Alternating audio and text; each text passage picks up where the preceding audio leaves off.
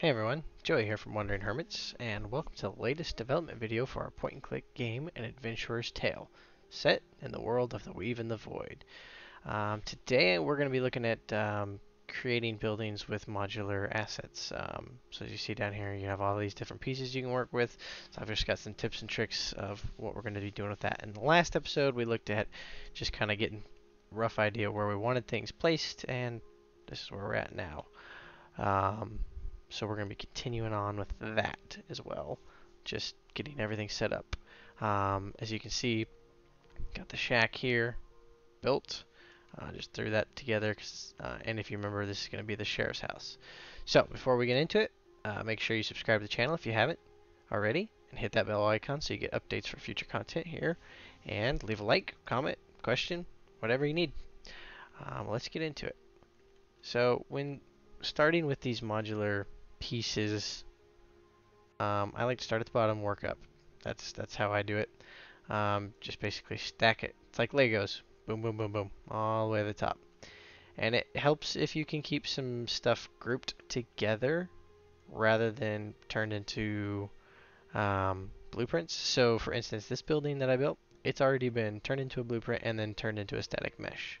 So as you can see, it's all one big happy building. Same with this one. Oh, that's the roof. My bad. The roof is separate. That one, and so on. This one, however, I left grouped. So I'm able to pull pieces off of this if I want. So like if I want that window, pull that off. And that makes it really nice for when you're, doing that style of window. Got something there. So when you build your base, basically what I like to do is I'll build one side, build one end, and then I'll just mirror those. If you don't know how to do that, so like here we have a pillar and a wall. Um, Duplicate it. You can just go to mirror, transform, and then down to mirror. So if I mirror it on the Y, see it's in the exact opposite of what it was. That way, everything ends up lining up correctly. Um, you can't really do that with like these pieces, because like as you can tell, like one's up and one's down. So if you just mirror it, it won't line up when you build your sidewalls. So when you do like this kind of wall, you actually have to come and flip it. That way, when you build your pieces, they'll buckle together. That's not too big a deal, but it does make it quicker rather than doing everything piece by piece. As you can see, I'm working with groups. So I'll build one section, group it together, duplicate it, throw it to the other side. It's just a easy way to keep, make sure everything's the same. This is exact same as this, only opposite. So it just makes things nice. It's the same height, everything. Same with your floors, or your bases rather. Um, that's pretty much the tip of the day. So we'll just keep going here. If you don't know how to group things, this is where you go to groups and you can ungroup things and you go back to your individuals. And like if you have this group and this group, you can come in here and you can regroup, and that'll put those two things in a group. So groups are very helpful.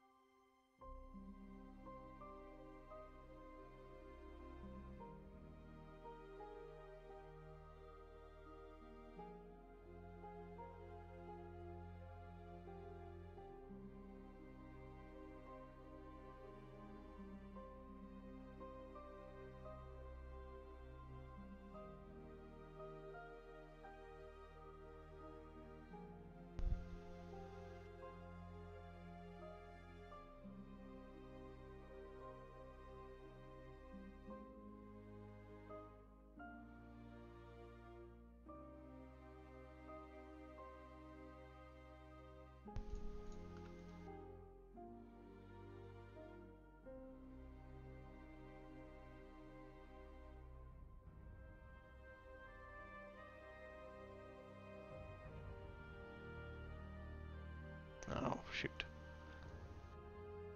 I ungrouped this.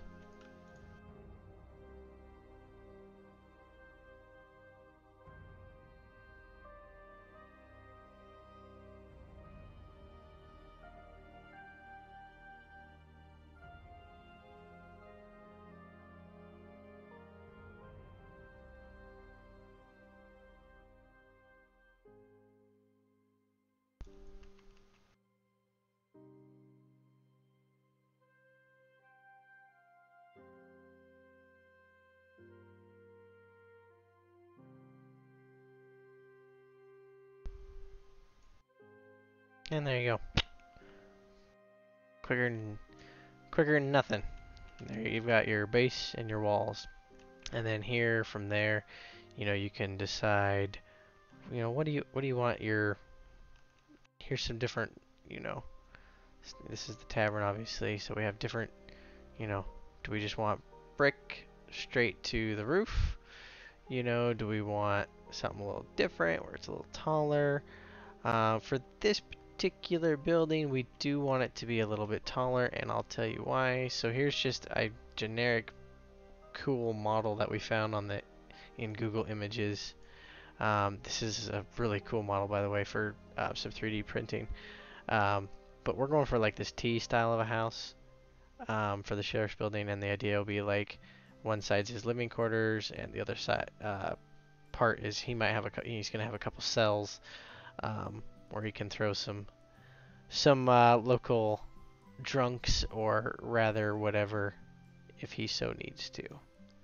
So we're gonna make this one a little taller, just so that we have plenty of meat to work with. But we'll probably do let's do wood walls for this one. So I don't know that we want to go with really super tall, but we'll make it, yeah, I think those will work good. Actually, it'd be nice if we had, is this one a little longer? Yeah, that's the one I want.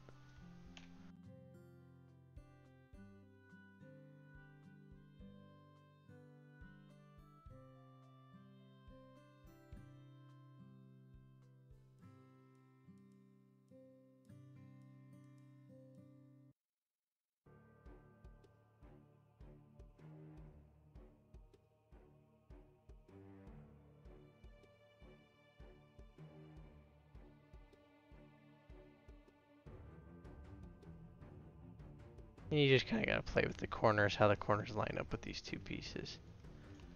Because these walls don't have nice corner pieces for us to play with, like the bricks do.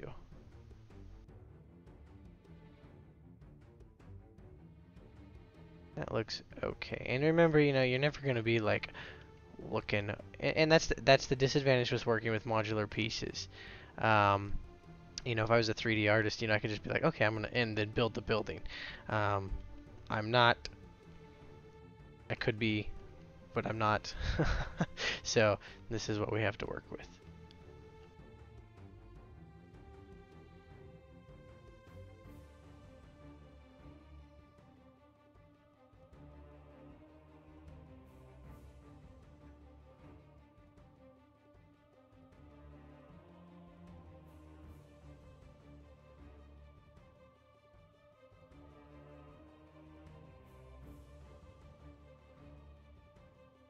Yeah, something like that.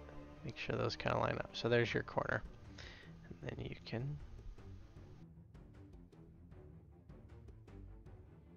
get these thrown out.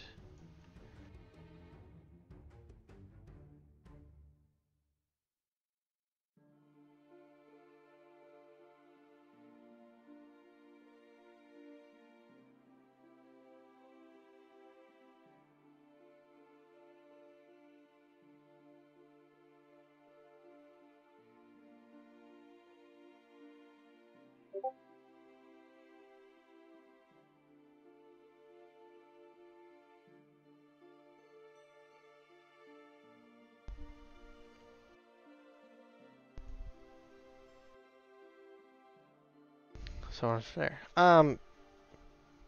So this video is probably getting plenty long as it is, so we're probably going to be wrapping it up here pretty quick. But basically what you do from here, finish your building however you want it to look, and you're going to want to come up to here, and you're going to want to select every piece in your building. And that can be a little bit hard, but you want to make sure you get every piece in your building. And then come up here to blueprints, and you're going to convert selection to blueprint, and then you're going to want to save that. Remember that separate folder that we did with our within our point and click toolkit? You're going to have a buildings. So here's a perfect example. Here's the shed. So here's the shed blueprint. So as you can see, it has all the pieces. And so if we want to modify this building ever, we come in here and we modify the blueprint. And then all we have to do is create a new static mesh, or convert the new blueprint to a static mesh. So once you have your blueprint, you select your blueprint, come up here, and you're going to want to come down to convert shed blueprint to static mesh. So you want to click that. And that will convert this from here, where you have a blueprint of it with all the pieces, to just boom, static mesh of that building. Alright, ladies and gentlemen, that is going to wrap it up for today.